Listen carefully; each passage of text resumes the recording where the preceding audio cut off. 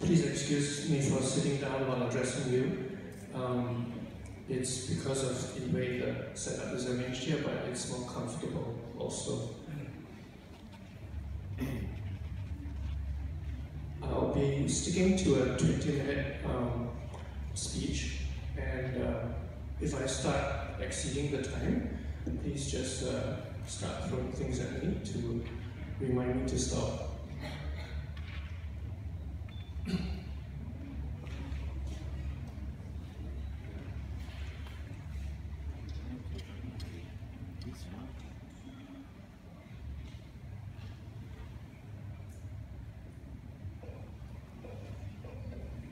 Okay, great.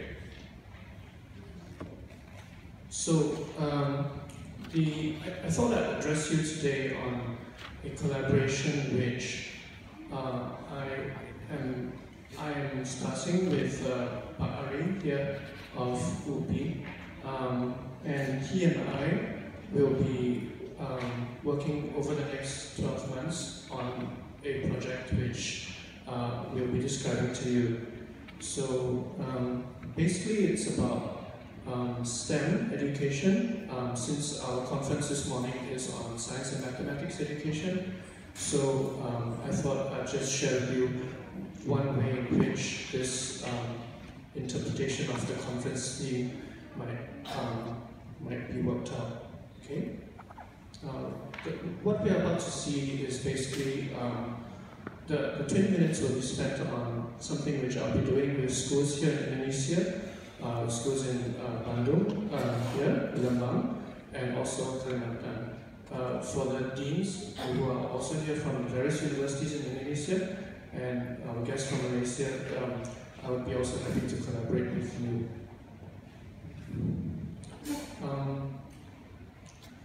I think I will start with a brief video.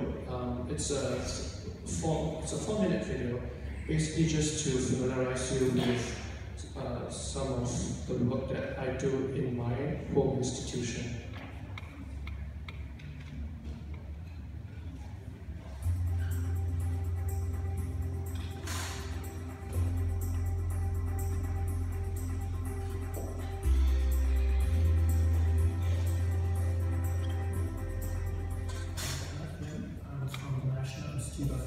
Education in Singapore.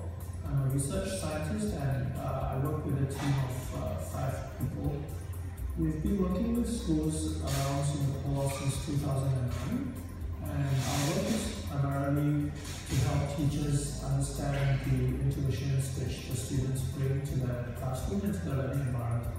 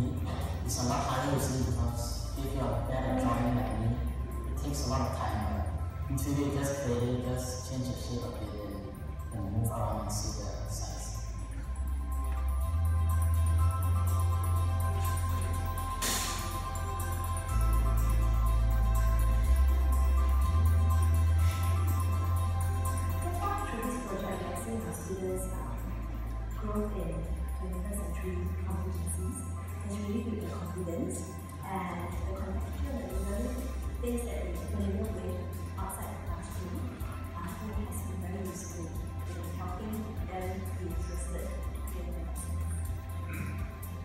Institut Solutionnya applying what they learn, putting in context. Whatever they learn in art, in some subjects. Technology is very relevant to our lives because it can be applied to our other subjects such as geography. Other subjects require drawing. For example, in our school, geography students have to do a geography restoration project in small yard, and this requires the need of field sketches that helps us in our research and our reports and presentation. So instead of using pencil to draw our field sketches, we use this technology to actually help to represent our ideas better. I think beyond that is really the idea of just having it's this whole exercise, Dr. Diana's team has always been during lesson, before lesson, after lesson, and often there's a lot of discussion, a lot of reflective practices happening. So that is a lot of deep learning that we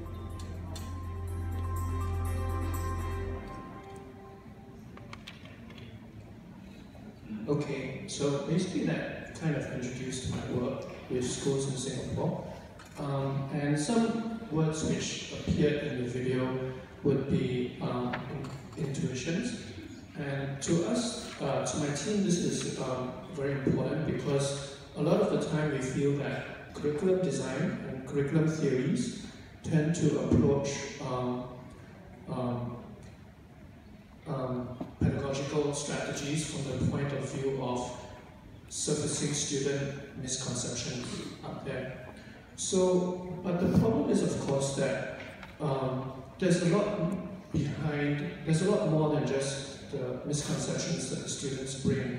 It's like just the tip of the iceberg, where you only see a little bit of what is visible, but actually there's a whole lot which is invisible, or as the word says there, is tacit. So the problem for us as teachers, those of us trained to be teachers and educators, is that very often we are unable to understand why these misconceptions arise in the first place. So this is the work of our team. We aim to do this primarily by using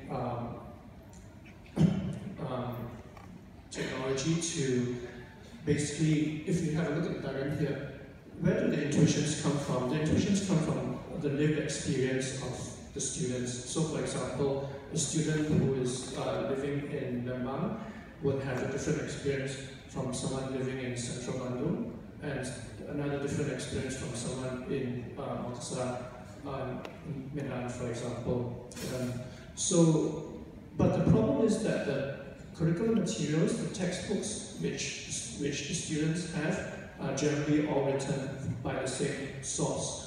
So the students do not have an authentic understanding of what very often they are able to connect, basically. So we try to intervene at this level, which is almost a subconscious level, by using technology and in play, as you saw in the video. So we afford them opportunities to play, so that basically, essentially, we are trying to,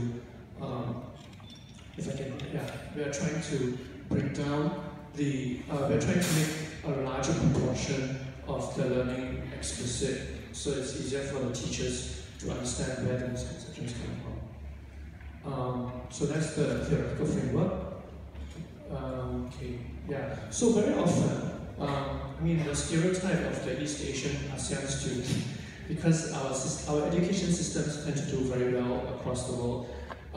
Very often this is a stereotype of the East Asian student, where the students are always very eager to answer. But we are interested actually in, yes, the student may be eager in answering, and may even give you the correct answer, but how much does this really tell you about what the student understands about the concept? Because just because the student can give you correct answers in mathematics, for example, does not necessarily mean that he or she understands the deep level arithmetical and mathematical concepts behind it. Okay. So I took this photo from when I was up in Bandung. And it shows, basically I'm trying to say that our students come to the classroom with deep local knowledge, with indigenous understanding, and I think it's our duty as good educators to try to surface these local knowledges. Why? Because so that we can make learning more authentic for them. Okay. So basically, now before don't worry that you can't see it's deliberate. Okay. I'm using this as a negative example of how to teach. So very often our textbooks are filled with graphs and tables and charts such as this that you see here, which basically to someone who is weak in mathematics is very unintelligible, because we are presenting the student with the end goal without acknowledging that he or she may not necessarily start from this direction. So this data is very decontextualized. There is no context to this kind of data presentation, and yet this is what is found in our textbooks mainly. So this is one step towards trying to give greater context, this time by overlaying numbers in a map, but it's still very, it's a step towards the right direction, but it's still not very informative. Just because, for example, these numbers represent pollution indices, and the map is of course of Singapore. So just because in one part of Singapore the pollution is higher than in another part, that doesn't necessarily be very meaningful to the student. And this is just for Singapore. So you can imagine across the whole Indonesian archipelago, I mean basically you can put Singapore, you can put it in Jakarta, and so you know it doesn't make much sense to do something like this. So here we are trying to go one step further beyond what you just saw by trying to localize data within a school. So here is a representation of the school campus, and the red dots represent ways in which we can place sensors for the environment, such as noise, gas, light, humidity, temperature, air pressure, and we can use them around the school environment using freely available open source low-cost hardware to try to make the data more authentic for the student. In other words, the teachers can use data from within their local school rather than from using it from an abstract textbook concept. And this is one step even further, where we have a virtual representation of the school, for example, and the data can be represented in abstract forms. Here you can see that the cones represent the data, and the cones can be of different shapes, can be a cylinder, can be a cube, and can be of different colors, can be of different sizes, and each of these parameters, shape, color, size, can be mapped onto a corresponding parameter of climate, for example, temperature, humidity, air pressure. So at one glance, you can have an understanding of how the climate is varying across the school. I'll skip this video in the interest of time. And so basically, these are what as I said, we are using low-cost open source hardware. Those of you who are interested in engineering and electronics, you probably have heard of Raspberry Pi, Arduino. And so these are some of the components that we're using. And they can be assembled together in a very cheap way. You can see that here we have used a supermarket box. Yeah, it's a sandwich box which we've drilled some holes into. And we basically can waterproof it just like that. And here's an example of how the team works together with the school to locate the sensor in a school environment. Here it's a canteen, for example.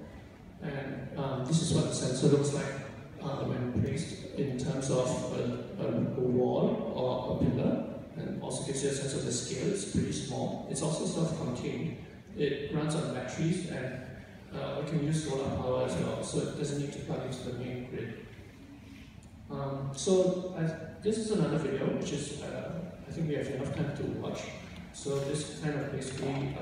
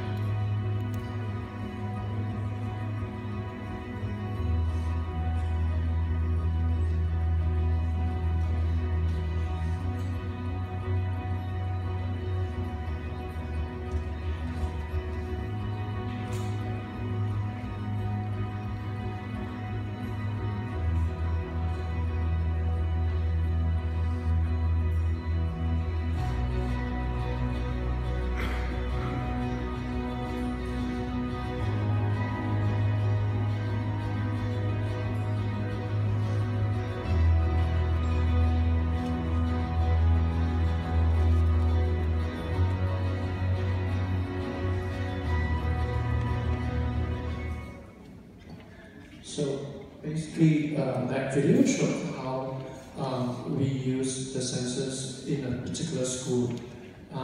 As I said, it can be, this is a school in Singapore, but it could well be a school in any one of your representative districts. So to sum up, today this morning I've talked about quite a number of things, and just to help you make sense of all the various areas which I've talked about. We started off by talking about misconceptions and intuitions, and how a lot of the time the intuitions are very important to the conceptions, but the problem is that they are hidden.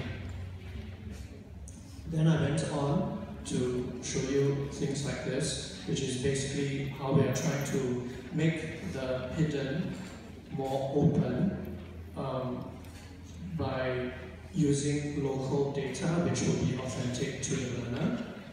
And we're using this through these kinds of hardware. And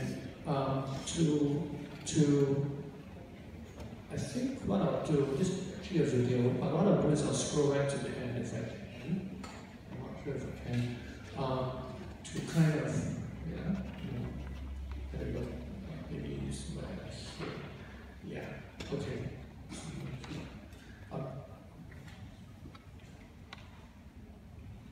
I was going to actually build up this video bit by bit. Okay, this is we'll use this slide. Okay, so to sum up, this is a diagrammatic representation of all the various ideas that I talked about today.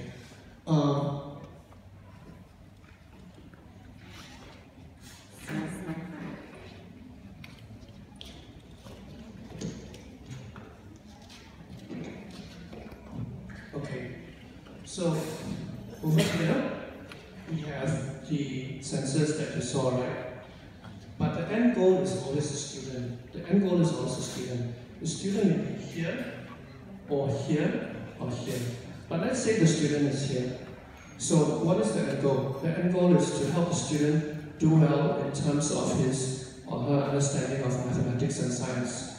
So it can be in terms of tables, charts, or graphs. But to start from here is not ideal because the student does not start from here. The student is a novice. We are experts, but the student is a novice. So you have to start from where the student starts from. In order to start from where the student starts from, we have to start further upstream, which is what are our students familiar with every day. So what our students are familiar with every day, we need to gather data from the students' local environments, and then we can upload the data to the cloud, or we can use the data in Microsoft Excel as a .csv format, for example, and then basically we bridge to the numeracy. Now, actually I don't like using laser pointers. Thank you very much. I have no idea. And the problem with being middle-aged is that you are short-sighted. Okay. So actually I don't need the laser pointer because I'm actually now operating at this level. I'm no longer. Okay, so I'll just keep the laser pointer. Now, so we have three positions where the student can be, right? Either here, or here, or here. We can intervene at this level, meaning what, when, and why. So like upper, okay, it's like upper and kapan. Okay. So in other words, if intervening here, the student will be, what is the data telling me? Okay, why is the graph like that? Okay, but actually the beauty about this design is that you can actually intervene further upstream as well. You can intervene at this level. So this level is where? Where in the sense of you can get the students to decide where to place the sensors. It's their school, isn't it? It's their school. So you don't have to tell them as the experts where to place the sensors. It's more interesting to know where they think the sensors need to be placed from the novice point of view. And then we get an understanding into the mind of the learner. So, mana, where? And then upstream upstream even further is the bagaimana. Yeah, the bagaimana, which is the how. So how do the sensors work? What do these circuits mean? What do the components do? So you can use it in terms of engineering as well for STEM. So basically that sums up my presentation today. Okay, thank you very much. You've been on for Dr. Sazali from KM. I'd like to ask Dr. Kenneth regarding the program. What are the challenges that you are facing in implementing the program, and also how do you make sure the sustainability of the program? Thank you. So, if I understand you correctly, thank you very much for your question. If I understand you correctly, you were asking about challenges and how do we meet the objectives. Is that your second question? Sustainability. Right. Okay, that's great. Okay, so so challenges. Challenges would primarily be in terms of school culture and readiness, which is very similar to what Dr Sazali said about we may have all the infrastructure in place, but if the teacher culture or the leadership culture is not supportive or ready, then they may not understand what we're trying to do. And so that's one primary challenge. We are, Pak Ari and I are just beginning to collaborate in Indonesia. So so we're still exploring and getting a sense of how things will work out here locally. Just in terms of mediation, okay, I'll try to speak faster because I don't want to take up Sazali's time.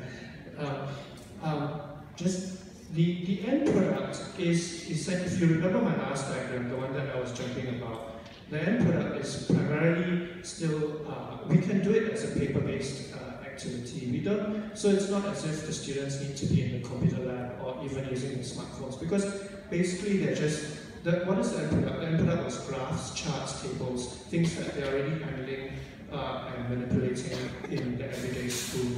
So yes, infrastructure is important, but because we are trying to just leverage within the school context and not even necessarily connecting to the wider internet, so we are aware of the technological challenges that may not apply to a Singaporean context.